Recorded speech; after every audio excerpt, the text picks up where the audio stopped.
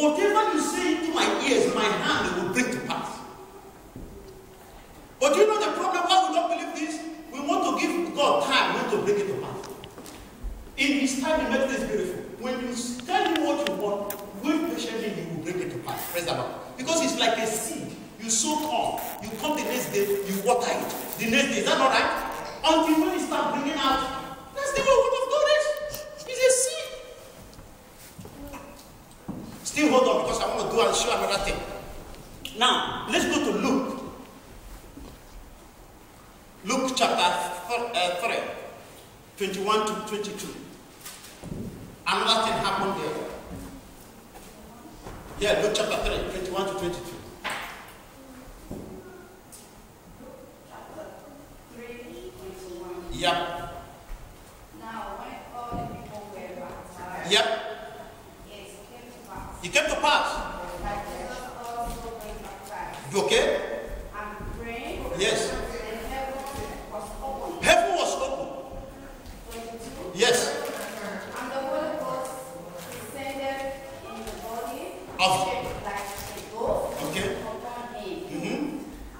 And the voice came from heaven. He said, "Thou art my beloved Son. Indeed, I am well pleased." And did you get something now? God did not speak until the Holy Ghost was in his position.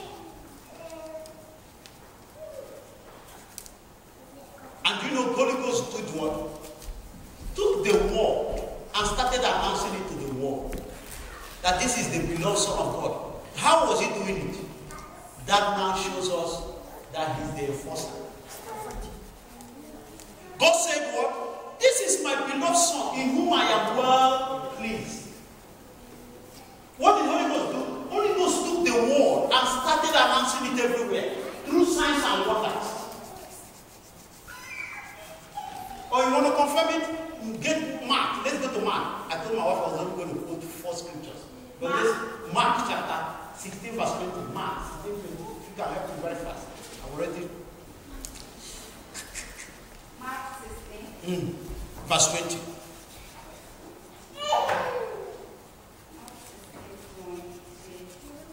And I went out and proclaimed the good news everywhere, As they went out to preach the gospel, continue. while the Lord worked with them and confirmed the message by the signs that accompanied it. Now, do you get that? You see, the Lord was with them. How is God following us today, church? Is it not through Holy Spirit? He said he went with them as they went to preach. And he was confirming every word they preached because the Holy Ghost was carrying the word. The Holy Ghost was with them. The Bible said, "Lo, I'm with you always, even to the end of the world." Church, I don't know whether that's making sense. I'm trying to explain to you, Holy Ghost is the carrier of the. If the Holy Ghost is not there, forget it. All your prayers are just wasted exercise. Because there's no vessel that will carry it to the corridor of heaven. Church, am I making sense? It's good you understand the Holy Spirit. You understand the purpose of the Holy Spirit. The New Old Testament was the promises, when God made the promise. The New Testament was when God showed us the way to the promise. Now is the time of the manifestation of the promise. Praise the Lord. Let me show you another place. Luke chapter 4 verse 1. Luke chapter 4 verse 1.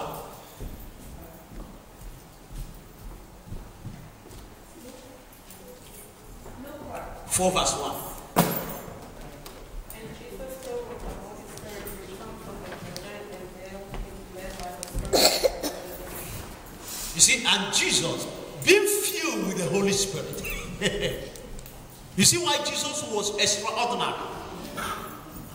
He was filled by the power of the Holy Ghost. And when he was filled, what happened? Holy Ghost moved him to the wilderness. Do you know where wilderness is? A place of scorpion, snakes. There's no life in wilderness. Do you know, dross? Do you know who now led Jesus? How many of you now know who led Jesus into the wilderness? It wasn't the devil. Can I make a statement?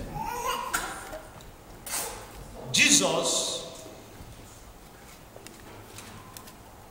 this is Joseph. But I pray you get to that level, because Jesus and the Father, they are one. The Spirit is like our wives, men. Listen. If you marry a genuine woman, if you marry truly a woman that really loves you and really wants your success, the first thing the woman will do to you is to take you to wilderness in your marriage. You see, but we don't understand it. Merely a woman comes into your house and she feels relaxed. The next thing, what you used to know that she's relaxed, she will open up her weaknesses. A wise man will know is good. I tackle it now, know how to handle her, know how to work with her this early time. But the foolish ones will start fighting her. Say, was it what I married? Was it what I married? A woman is trying to be conspicuous, is trying to be plain to you. She didn't do that when she was outside, but now she knows you are his son. Please, for you to know who I am.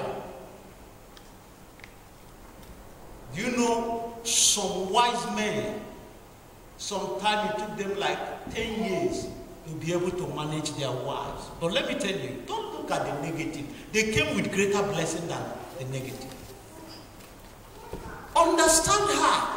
Work out how to, because there's nothing impossible with God. All things are possible. You can manage her weaknesses and turn it for good.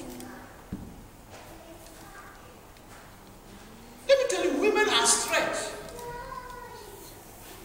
Because what you sow is what you receive. If you give them love, they will give you everlasting life. If you give them hatred, they will kill you. I'm preaching and it's on the net. They will kill you, they will finish you. And I have a word for you, there's no bad woman. If there was any bad woman, the church would have been the bad woman. Because any pastor is having fornication with the church, eating church money, messing up the church, they go claim they wear big badge, they wear big collar, they can't even pray for one day. Don't you know they are satanic? Monster pastors.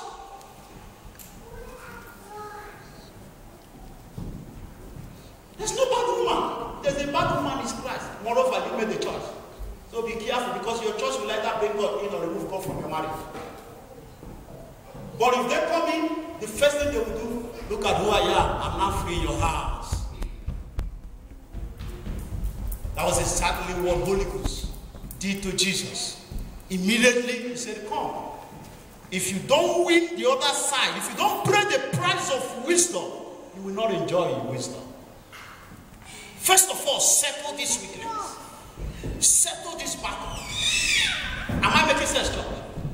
In life, if you want to succeed, forget about the good side. Because two things must happen. The prize, P-R-I-C-E, and the prize, P-R-I-Z-E. You pay the price, then you get the price. Am I making sense?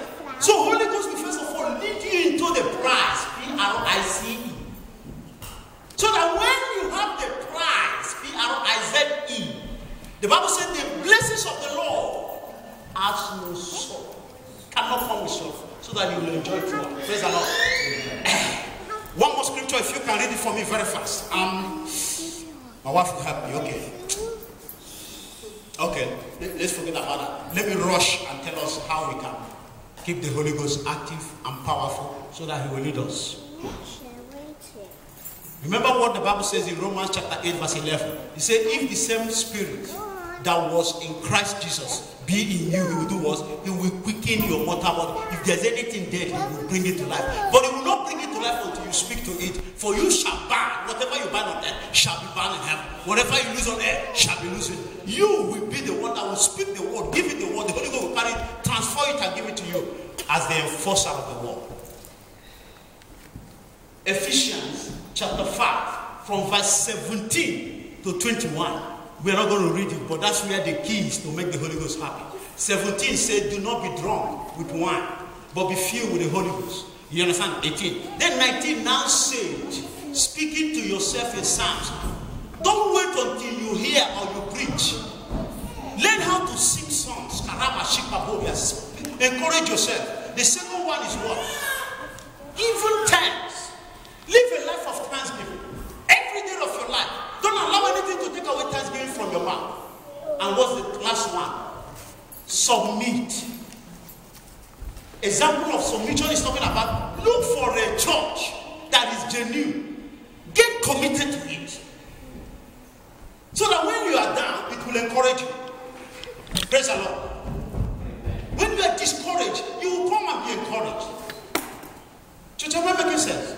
And with this, what happens? The Holy Ghost, and he used the wife, submission of a wife to splendor. But the woman will only submit to a man that loves him. I know there's people who look for the Bible where God says a woman should also love. Please, check Jesus and check the church. He loved the wife and he died. And he's still prophesying and coming back for a woman without spot or wrinkle.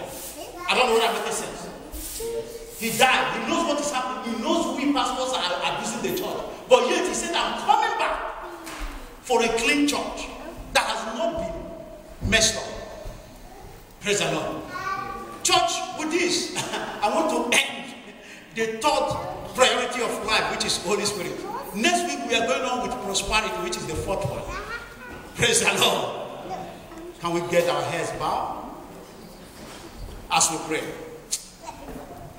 My brother, listen to me. You shall be filled in your life from the crown of your head to the sole of your feet with the Holy Spirit.